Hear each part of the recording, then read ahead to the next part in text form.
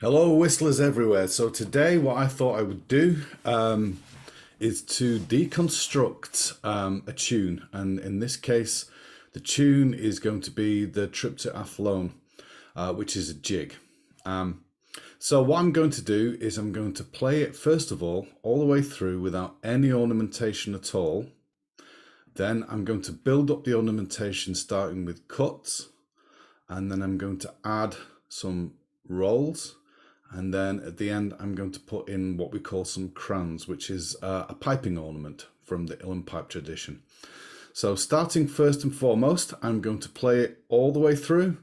I'll just play it through once without any ornamentation whatsoever. And this way you can get an idea of how the tune feels, how the tune sounds, and also the phrasing of the tune, which is really important. So here we go, the Trip to Athlone without any ornamentation whatsoever.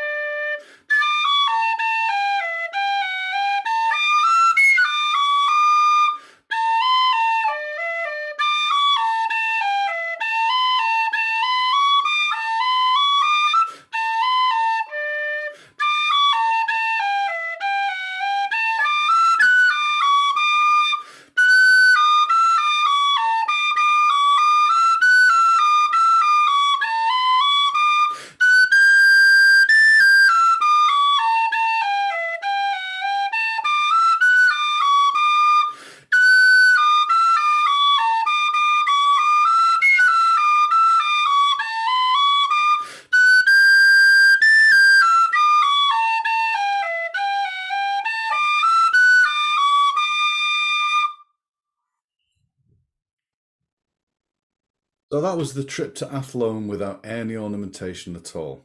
Quite often it's a good idea if you get into groups with ornamentation just to play through a tune without any ornamentation, just to get used to the tune, get used to how it sounds, how it flows, and also the phrasing of the tune, which is going to be really important as to where you decide you're going to put your ornament. If you noticed, I was separating the notes that were the same using tonguing, and when we're adding cuts, it's probably best to separate using cuts the two notes that are the same. You can use tonguing, there's no has tos, but it's kind of a more traditional way to separate those notes using cuts. So what I'm going to do in this next example is I'm going to separate the two notes that are the same in the tune, like two A's or two G's, using cuts. I'm also going to add a number of cuts on certain notes just to give them a bit of lift and give them a bit of an emphasis, which is also another use of cuts. So the two kind of uses of cuts really, without make them into short rolls or long rolls, would be to separate two notes that are the same, or to add an emphasis to a certain note, almost like an accent, or yeah, an emphasis would be an appropriate word. So the next version I'm going to play of the trip to Athlone, I'm now just adding some cuts, as you'll hear in this next example.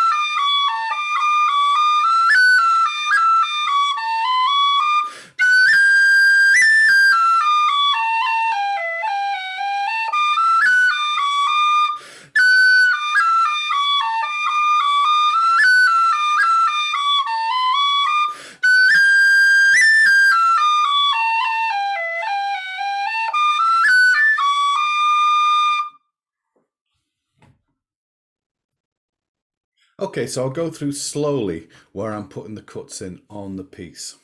So the first bit.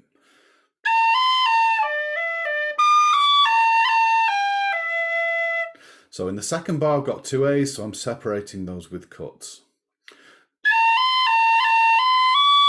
And again, those two A's in the third bar, separating with cuts.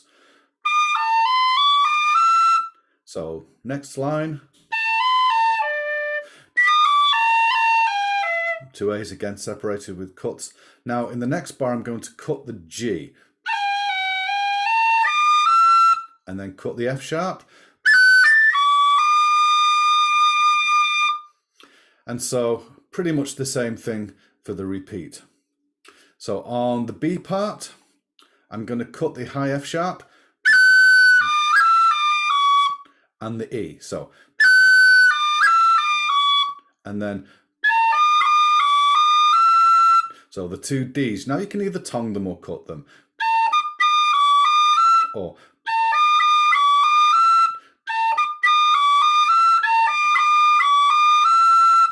so the next bar, F sharp and E cut again.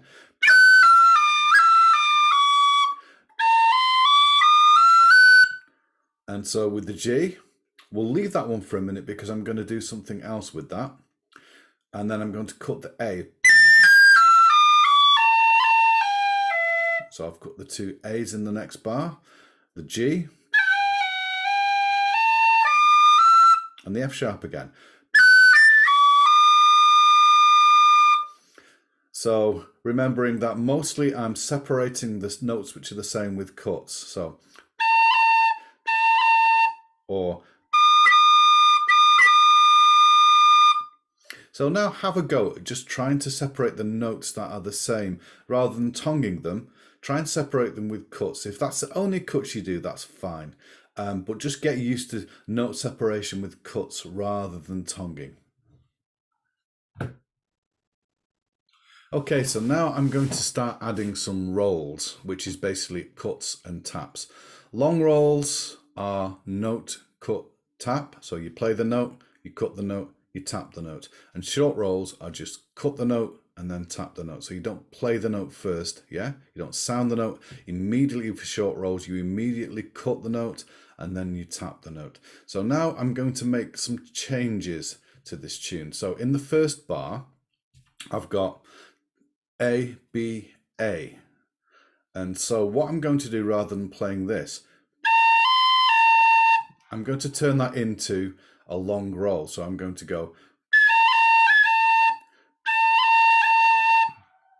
okay? So I'm now going to put some long rolls in strategic places within this tune. So here we go.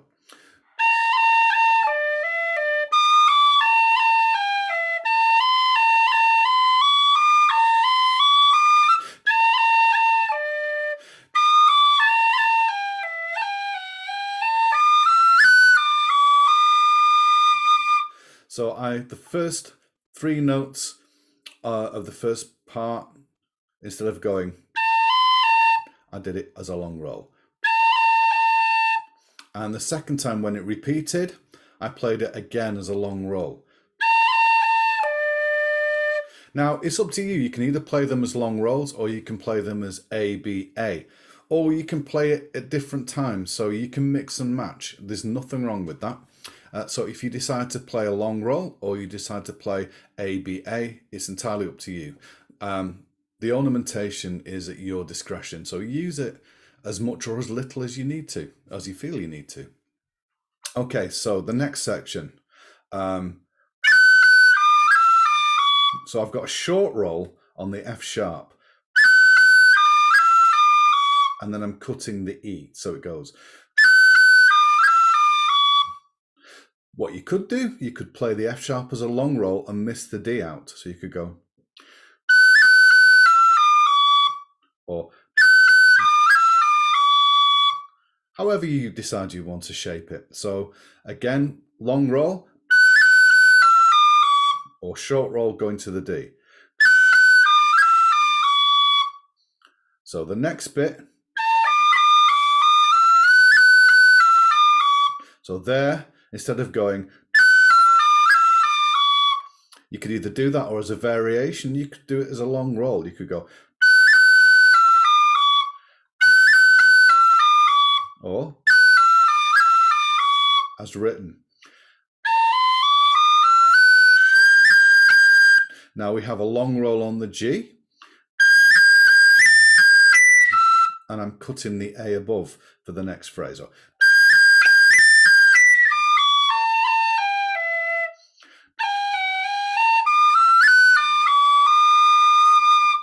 So let me play it all the way through now with the long rolls, short rolls, and the cuts.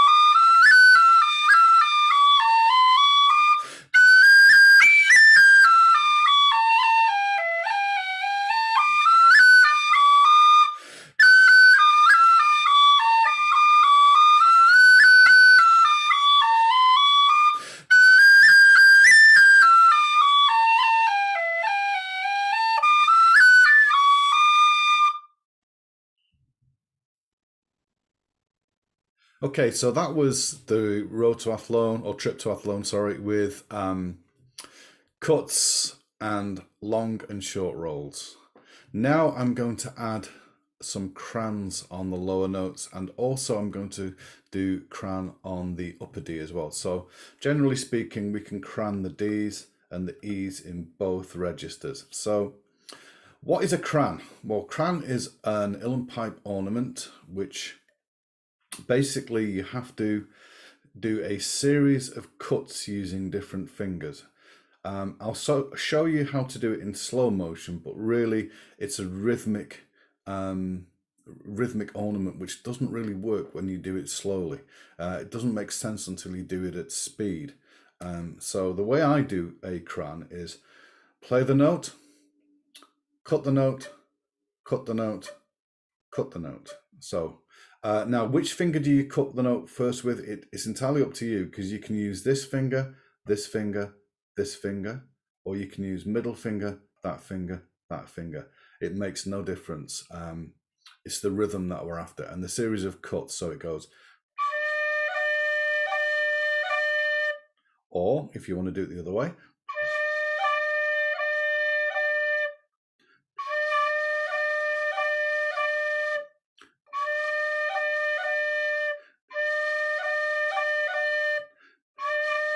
so when we speed it up, that's when you start hearing the rhythm of the cran.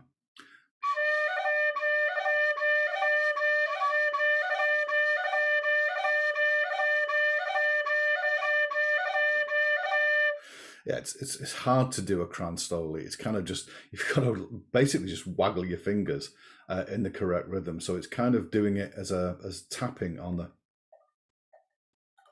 diddler, diddler, diddler, diddler. Now, if you want to get really fancy, and if you want, you can add an extra A cut on the end of the cran, which gives it an even more kind of accentuated rhythm. So you can go.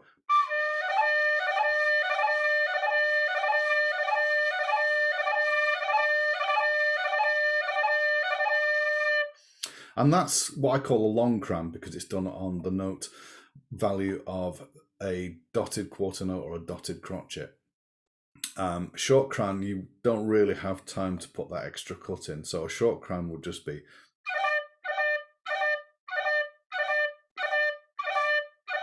A long cran, or with the extra A cut.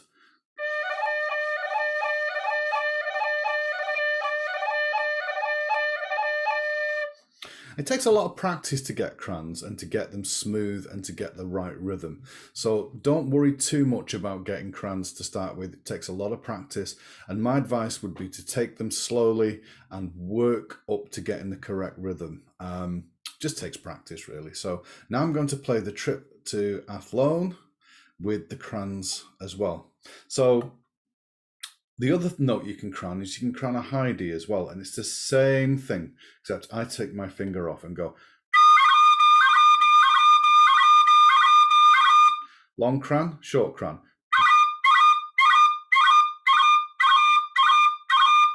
Or if you want to add the extra A.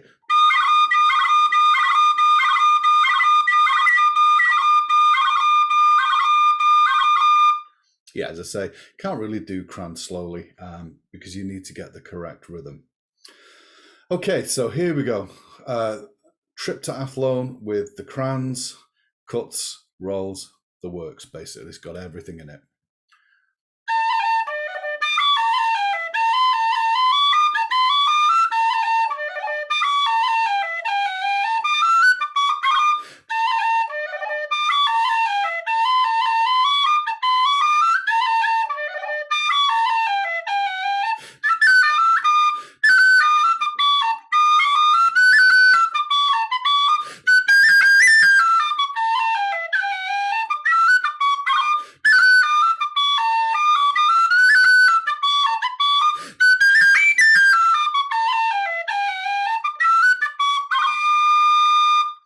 I'm sure there's lots of other things that you can do with this tune.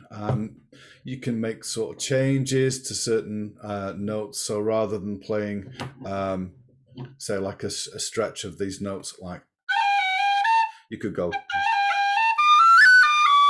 So you could put a long roll on that G. So really, it's up to you how you decide to ornament the tune.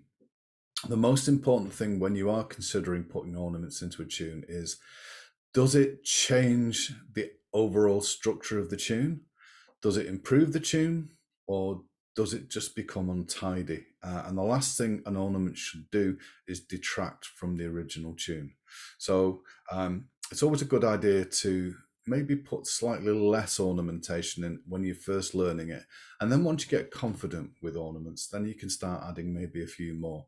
But how much or how little in terms of ornamentation is very much an individual player's thing, and it's how you hear the tune yourself. If you like an ornament, use it. If you think, well, it's not really doing much for me, then leave it out. There's no has-tos with ornamentation. It's all about preference. Okay, so the last thing I'm going to talk about is a little bit about breathing. And again, in breathing, what I have to do and what most whistle players would do is to take strategic breathing marks and maybe rather than playing the full tune or a full run of eighth notes, what you can do is you can use part of that run or those eighth notes to use as a breathing mark. I'll show you what I mean by that. So.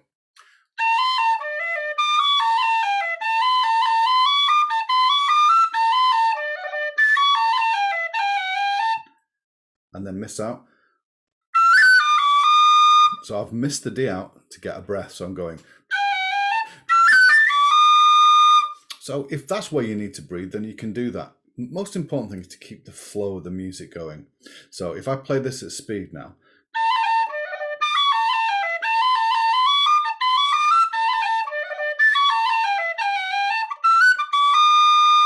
Now I can quite comfortably get to that through that first A section. And rather than playing that pickup note to get back into it, I'm using that as a breath. And that's quite useful to be able to do that. So I don't have to breathe anywhere else but right at the very end of the first time bar. So here we go again.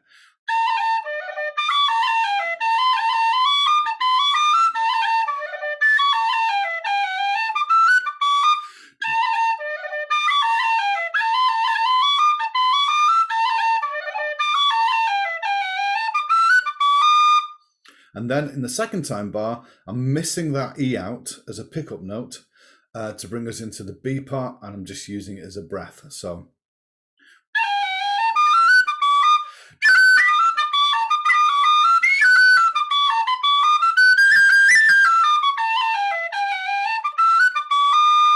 and again, same with the pickup note in the first time bar. I'm just leaving that as a breath, a breathing space, and then what I'm doing is going straight back in. So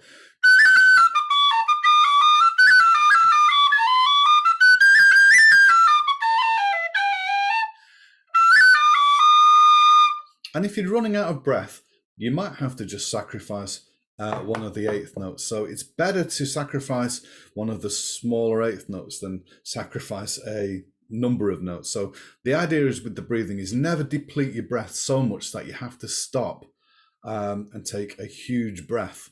The idea is just to maybe skip over a note and use a note as a breathing spot. So there you have it. I've started off with the tune completely unornamented, separating the notes that are the same by tonguing. Then we introduced some cuts, and then we introduced some long rolls and short rolls. And then at the end, I talked a little bit about cranning and introduced those in the full tune. So I hope you found this useful. And if you have, I'd really appreciate it if you could subscribe to my Whistleblowers YouTube channel. Leave a comment, and again, if anybody has any requests regarding whistle technique or anything whistle related, drop me a line. You can email me at ben@benwalker.org, or you'll find me on Facebook or Instagram, or you can email me or just leave a message in the comments in YouTube. Okay, thanks a lot, and I'll see you soon for another episode of The Whistleblower. Bye for now.